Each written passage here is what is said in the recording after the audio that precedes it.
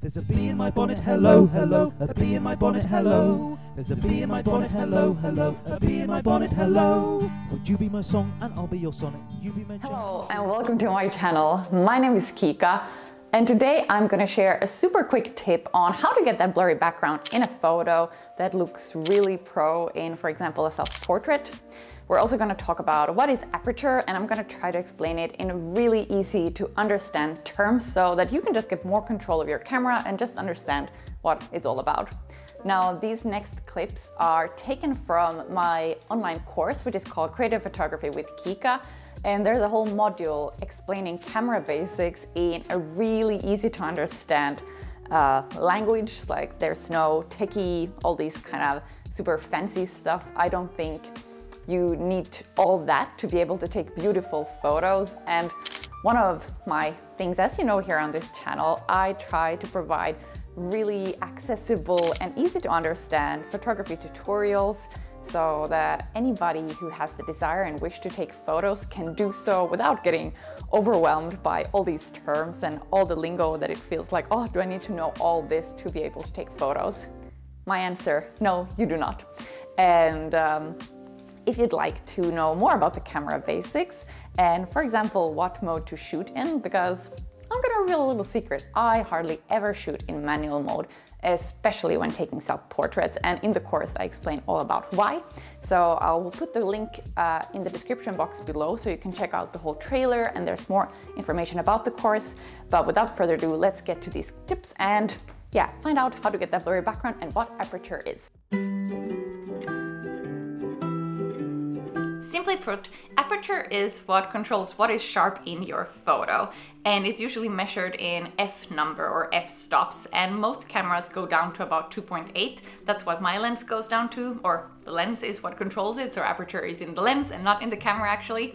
And if you want to have that really blurry background, for example in a self-portrait, you want to use a pretty low aperture. But then on the other hand, if you have a photo where you have a lot of things that you want to be really in focus, having a higher f-number or aperture will allow you to do that. A good little rule to remember is that the smaller the f-stop, so the f-number, the smaller the area of focus in your photo.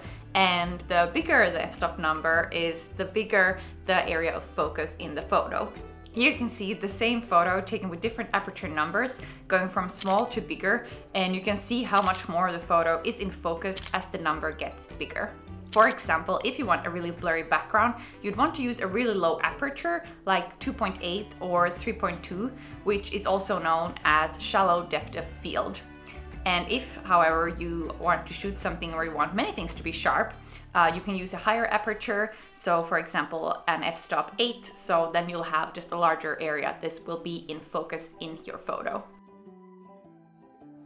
In a nutshell, really, what you need to know when you're working with a camera is how to work with aperture, shutter speed, and ISO. And then there's also things like exposure compensation and these other fancy things that you can do. But again, when you get it explained and you sort of see what it is, you'll realize that it's really not at all that difficult.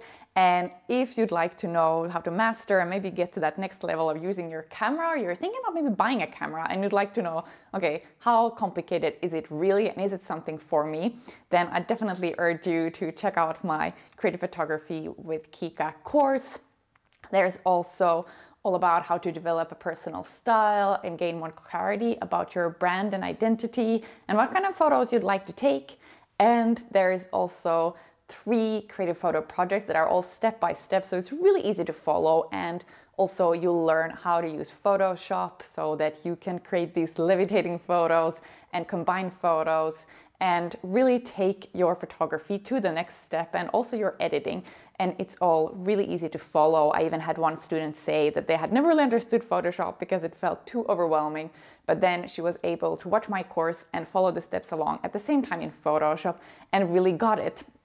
So that's so great feedback to hear, and that it actually helps you in a really concrete way. So it's not all these abstract and maybe you just feel more overwhelmed to create something, but we go straight to business and action and actually make those photos. So when you're done with the course, you have all these wonderful photos that you can share, and you have a really good starting point to embark on your own creative photography journey.